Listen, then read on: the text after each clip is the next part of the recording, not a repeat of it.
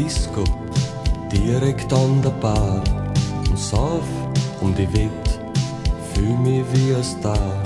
Doch dann, nach ein paar Stunden, bin ich richtig fett und wünsch mir nix Lieberes als heim in mein Bett.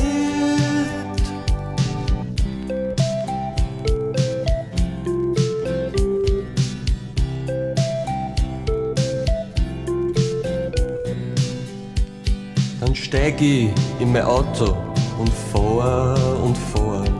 Zeitweise sicher schon 2 Straßen, aber eins, das ist mir klar.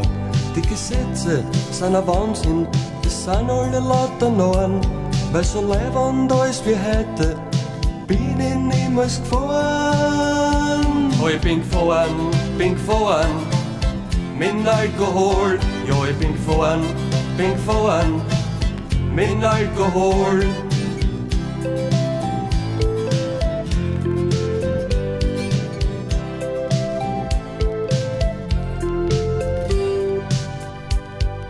Täglich passiert was mit dem Alkohol. Lese ich das in der Zeitung, fühl mich gar nicht wohl. Und hocke dann beim Wirten, ist mir alles wurscht. Alle reden nur vom Saufen und niemand redet vom Durst.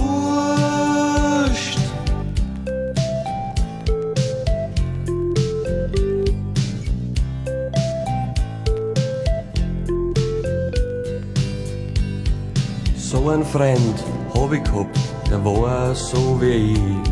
Er hat genau so viel gesoffen und jetzt da ist er hier. Nach einer Party ist er weggezischt und in einer Kurve hat's ihm dann erwischt. Er hat's erwischt, mit Alkohol. Er hat's erwischt, mit Alkohol.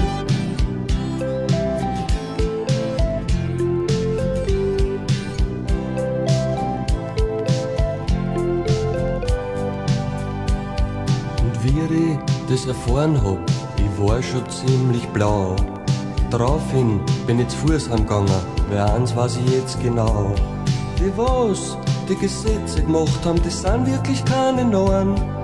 Höchstwahrscheinlich ist er diesmal auf der verkehrten Straße gefahren.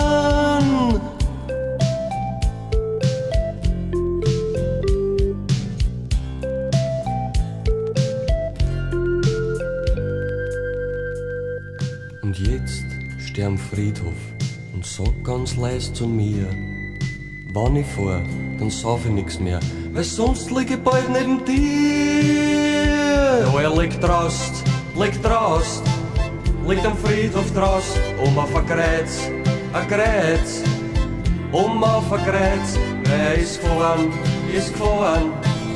mit Alkohol, weil er ist gefahren, mit Alkohol. Ja, er ist gefahren, mit Alkohol. Ja, er ist gefahren, mit Alkohol. Ja, er ist gefahren, mit Alkohol. Ja, er ist gefahren, mit Alkohol.